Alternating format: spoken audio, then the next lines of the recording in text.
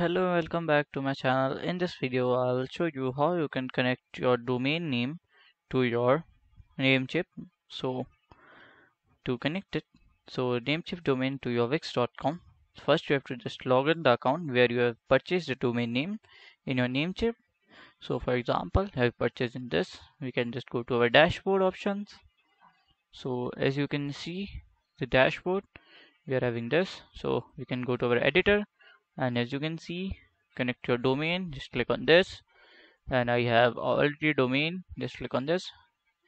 Here we have to purchase a plan. So to purchase a plan, you have to pay some money to wix.com every month, or you can build at annually also. For example, I'm purchasing this plan, so I have to purchase for a 2 year. So for checkout, and then you have to just purchase this plan. As you can see, you have to purchase this plan via your credit card or debit card.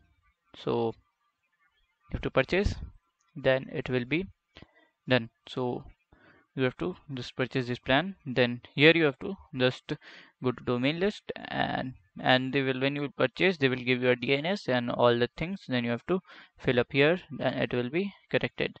So if you find this video helpful, then please like, subscribe, and share the video. Thank you for watching.